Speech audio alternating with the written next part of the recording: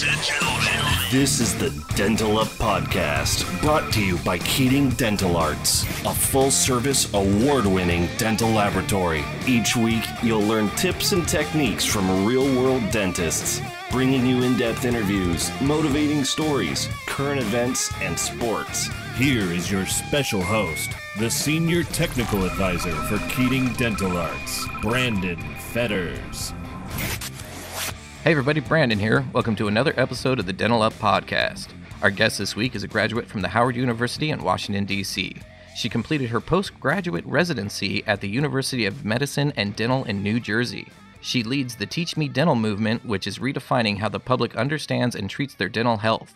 And she has also been featured in the Oprah magazine as a leading woman in Baltimore. With over 20 years of experience, she has been able to provide her patients with the highest quality of general, restorative, and cosmetic oral health. Currently practicing from Marriottsville, Maryland, please welcome Dr. Hazel Glasper, DDS. How's it going, Dr. Glasper? How are you doing? It's been a while. We've been trying to put this together for about a week and a half. I'm so excited. Awesome. I really appreciate you taking the time to be on the show with us today. Thank you for your patience. Oh, not a problem at all. I know how it can get, It gets hectic. You never know when you have an emergency patient walk in or what may happen. Yes, well, that's the beautiful thing about having a busy practice. Yeah, that's a good point. So Dr. Glasper, what is it that actually moved you to pursue a career in dentistry? That's kind of funny. It's a funny story, but I've shared it quite a few times over the last couple of years. It really was a chance conversation with an individual that opened my eyes to dentistry. I came from a family where we didn't really understand or didn't really go to the dentist on a regular basis, and oral health was not a huge issue or conversation in my family. As a matter of fact, I think I was probably in my family, most of the members of my family, we probably held on to a toothbrush for about 6-8 months, and now they're saying 3 months. So we didn't know a lot about oral health, but I went to Spelman College. Are you familiar with Spelman College? Personally, I'm not. Can you tell us more? Okay, Spelman College is one of the top African American or historically Black colleges in the country, and a lot of very dynamic women went there. I was going to become a pediatrician, and I was at lunch one day with one of my classmates who happened to be like number one in the class.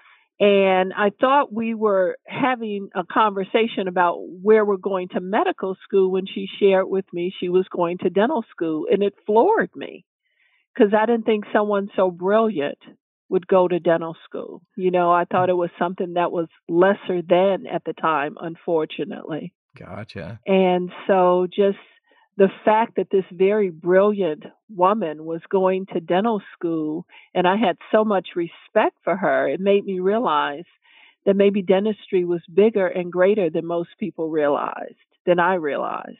Gotcha. Yeah, that does make sense. Where did you end up going for dental school afterward? I went to Howard Dental School in Washington, D.C. Nice. And then when you were coming out of school, did you start off as an associate or did you practice your own practice? Can you tell us a little bit about that? Yes, I was an associate in various practices, and each and every experience was, it's a podcast within itself. It was sometimes extremely challenging to work with a lot of the men that I worked for. They were extremely demanding. And so they were the best of opportunities. I learned a lot, and they were the worst of opportunities because I learned that people can sometimes not be so nice or kind to an associate. So, but after I finished every one of those associateships, I came out a stronger person and a more enlightened person. So in one, I learned how to manage and understand insurances, and that's huge. Yeah. To really appreciate what role insurances should hold or have in your office. Another opportunity, I became a business person because I work for this gentleman who had 6 locations. Mm-hmm. And then the other opportunity, I learned how to collect and treatment plan. So even though they were very difficult situations at the time, they became valuable experiences for me in my career. Oh, I bet. It sounds like you got quite a bit of experience in dealing with different personalities during that time, too, I would imagine. Yes, and you have to learn that because you're going to have different personalities coming in as patients or team members. So very true. Now, when did you, because you went in and started your own practice, did you have certain marketing strategies, mailers, social media? What type of strategy did you use to help your practice grow? So when I started my own practice in 1999, around 2000, Mm-hmm. I was the only dentist in this rural area of Howard County. And so it was pretty much farmland. And really, it wasn't built up at all, but it was successful from the minute I opened up the practice. So I did a lot of community. I was involved in the community, getting to know people, building relationships. Word of mouth was big for me. Mm-hmm. I didn't do a lot of external marketing at the time when I first opened up my practice. So I did a lot of relationship building. Gotcha. Sounds like you picked a good area that was in high need of a good dentist from the sounds of it. Yeah, it was. And it was not a very diverse area. So I'm an African American woman. It was predominantly a white area. And I was truly embraced as I expected to be. But many people wondered why I would pick this area, and it turned out to be the best decision possible for me. Well, that's awesome, though. Don't let fear ever hold you back and just go for it full bore. That's really cool. Yes, thank you. I hope you live by that creed. Oh, big time. And with all the technologies and advancements in dental, what are your feelings on impression scanners, CAD CAM, so on and so forth? Do you have any thoughts or feelings upon those? I do. In my practice, I pretty much function like a prosthodontist, even though I'm really, I consider myself a comprehensive dentist. I've studied with quite a few of the cosmetic and restorative gurus out there, but the technology that fits well in a comprehensive practice and that I'm drawn to are like the intraoral imaging and the scanners and the digital radiography and digital pans and lasers. And so technology like that has really fit in a practice like mine. I don't make my own restorations. I haven't gotten to the point where I've incorporated that technology, but I know a lot of people who do, and they're very successful, and they're able to create restorations with excellent occlusal morphology and marginal integrity. So probably will be the next direction I go in, but right now I send my cases out and they come back. They're beautiful. So excellent. Yeah. Yeah. Well, coming from the lab aspect, we appreciate you doing that. No, I'm sure. I'm sure. Well, I believe in you, and I believe that definitely you're trained in a way that I am not. And we did a lot of waxing up when we were in dental school, and definitely we do some waxing up in the office now, but to the level that I want my crowns to have the translucency and just the natural look. Yes. That sometimes only a skilled lab tech can deliver. So I Yeah. believe in, using high quality labs. I hear you. Yeah, that's one of those things that I've found to be rather true. Is a lot of times they'll run into these patients and they want these stark white, where someone with a trained eye sees it from across the room, we could tell it's fake. It's like, I don't know. Most of us in the field, Right. we want to see what looks like a vital tooth coming out. So that's great. Exactly. Exactly. I couldn't agree with you more. And so not there is great technology in dentistry. I mean, we have come such a long way. Hmm. But there are some things I just prefer to kind of do old school. I hear you. And that's working with labs. Excellent. Yeah, no, what kind of unlike most dentists that we see out there, you took kind of a different route with the oral systemic connection side of dentistry. Can you share a little bit about that with us? Yeah, well, first I want to say, it kind of bothers me and puzzles me a little bit for me to be distinguished in that way, because the oral and systemic link is, we're doctors. Hmm. And I consider myself a medical doctor. I consider myself a physician of the oral cavity. There's no other doctor that in medicine that is doing what we do. We're experts in this area. So whatever happens in the mouth is definitely having a systemic manifestation and vice versa. So, we need every dentist to be able to recognize that truly over 90% of systemic diseases show up in the mouth. And so we need to know what those diseases look like. We need Hmm. to be able to recognize them, educate our patients on what's happening systemically. The mouth is the gateway to the body. You see a patient come in that is dealing with obesity, poor nutrition. That's something that we need to counsel them on, because, nutrition starts in the mouth. Hmm. So for me, it was a natural fit. It made sense, and I think it makes sense for each and every dentist. Another thing, I've seen so many patients as well as family members sick and dying because of the condition that their mouth is in, and who better than um, a doctor of dental surgery or dental medicine to educate them about that. But we Yeah. can't educate them about it unless we understand the science behind it as well. So I would have never become a dentist if it was just about filling teeth or drilling teeth. Yeah. It had to be about something greater than that. That makes And I guess sense. that's what I felt when I was talking to my classmate. I knew she wouldn't go into it if it was, just some mechanical thing. Yeah. But this is big. Certainly more of an eye-opening thing and a much broader picture when you put it like that. Would you say that this helped to guide you into becoming a comprehensive dentist? I think I wouldn't have ever become a dentist if I didn't have a vision for comprehensive dentistry. Hmm.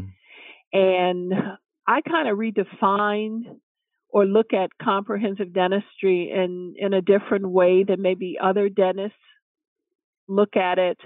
I think a lot of us call ourselves comprehensive dentists, but I'm one of the pioneers, I believe, in redefining what it looks like. I believe a comprehensive dentist fully understands that we are physicians of the oral cavity. We do have a responsibility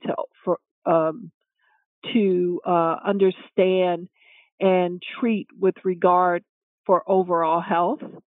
And so that's a huge part of being a comprehensive dentist. I believe that we're clinicians, engineers, and artists, Yeah. that we need to deal with each and every patient with the consideration of health, function, and aesthetics. And there are very few professions out there that are able to restore all three of those for each and every one of our patients. Yeah. I believe Beautiful. as a comprehensive dentist, we have an obligation to fully diagnose and treatment plan each patient and inform them of all of their oral health care needs. I believe that we should collaborate with their other physicians for the mutual benefit of our patients. So if they're dealing with the endocrinologist and they have uncontrolled diabetes, it's our responsibility to work with that endocrinologist.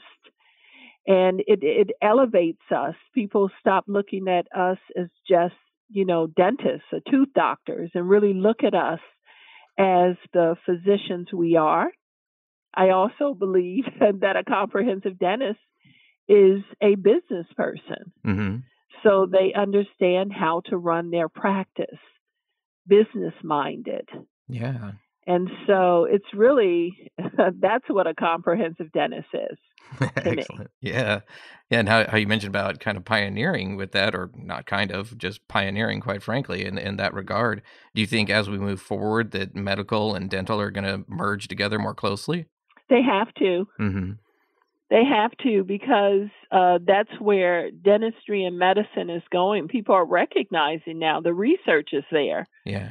For many years, dental research was lagging behind other medical research.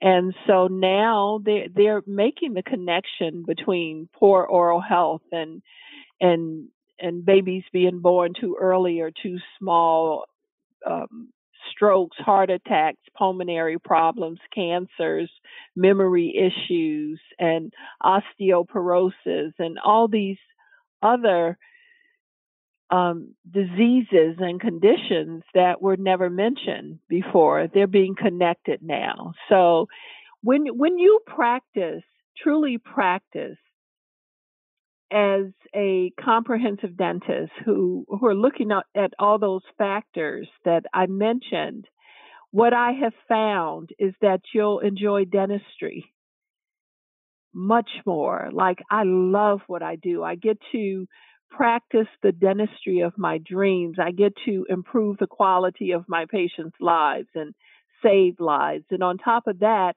I get to be one of the top producers and collectors in dentistry. Mm-hmm. And I don't have to have high volume in my practice. I don't have to see 15 patients a day. I can see 6 quality patients who appreciate the dentistry that I do.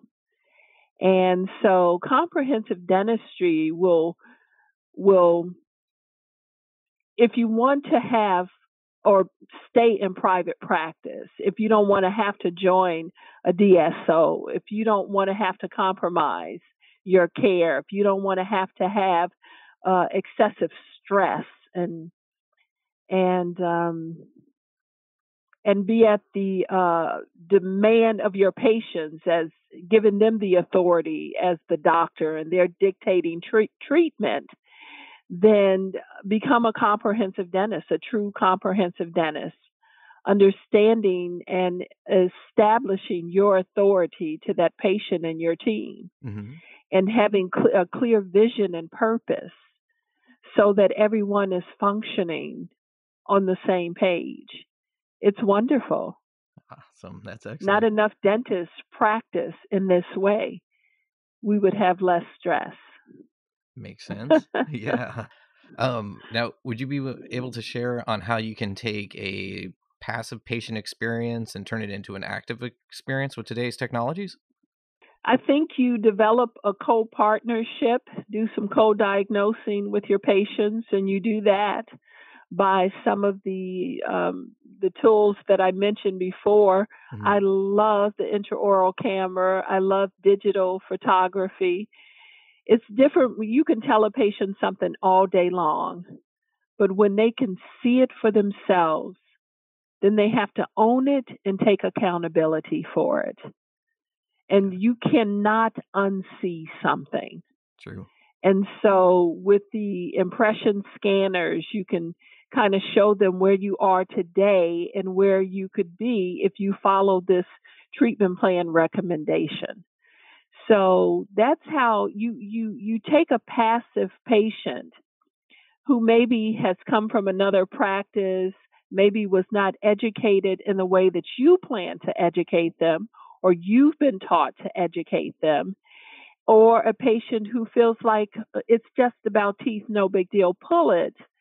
And you fully, connect them to how important this system is, that it's involved in eating and tasting and speech and all these things that you need to have a high quality of life. And you show them how missing teeth or malaligned teeth or TMJ issues or decay is affecting their lives, then, it becomes a different conversation. You develop trust with the patient. You develop a relationship with them. Now, when it comes to this, let me see here. Can you share with our listeners what is Teach Me Dental and what the plans are to move forward in 2020? So Teach Me Dental was a brainchild that me and my team came up with when I decided that I wanted to be a speaker and a coach in dentistry. And I decided that if I wanted to talk about redefining what it meant to be a comprehensive dentist, that one of the issues that dentists would have is that, patients won't understand that and they won't accept it. So I decided then I was going to educate the public as well. Nice.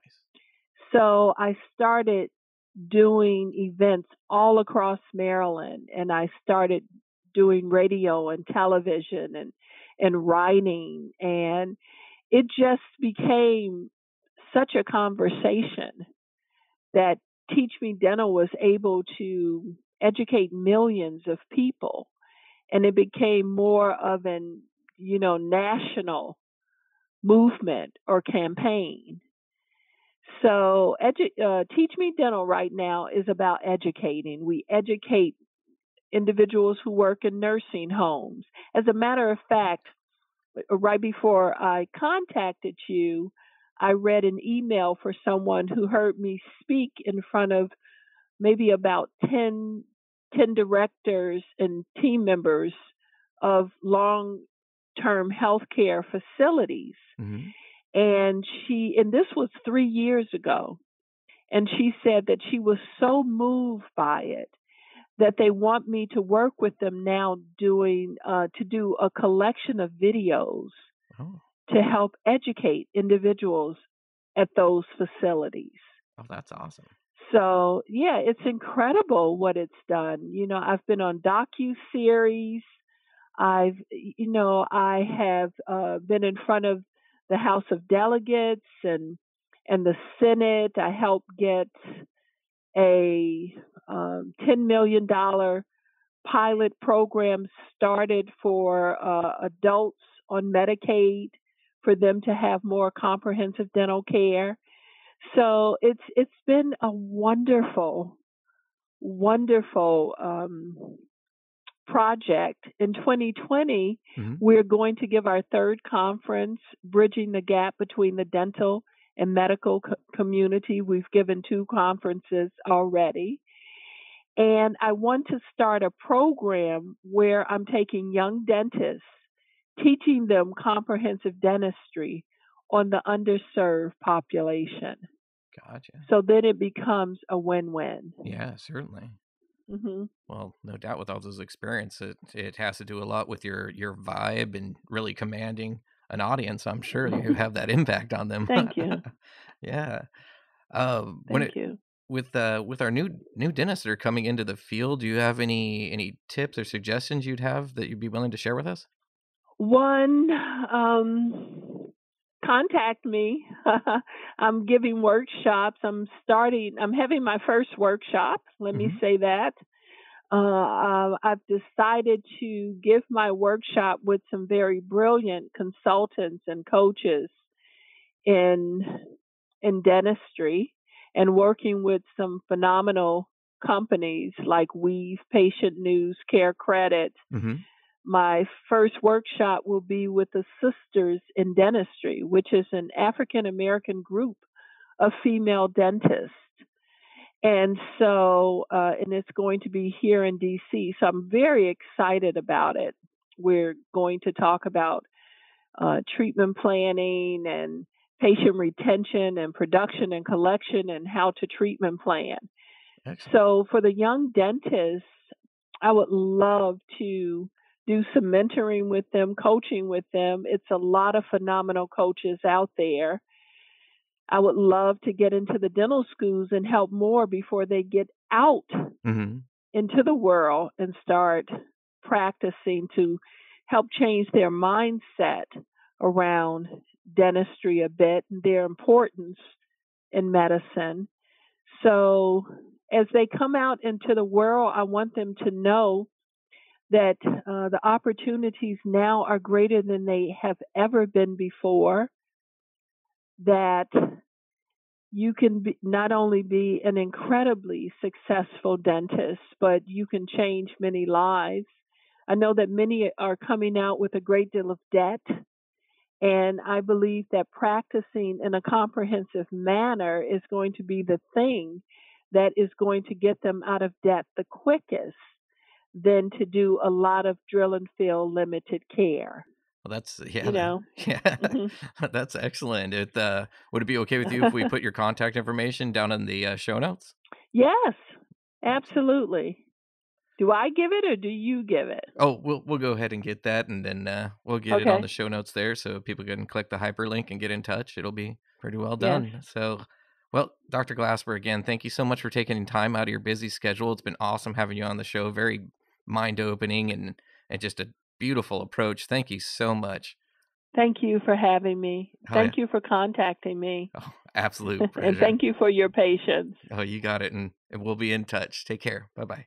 Bye-bye. Thanks for joining us on the Dental Up Podcast Show this week. Make sure to follow us on Facebook, Instagram, and Twitter, or search the Dental Up Podcast on iTunes for our weekly feed.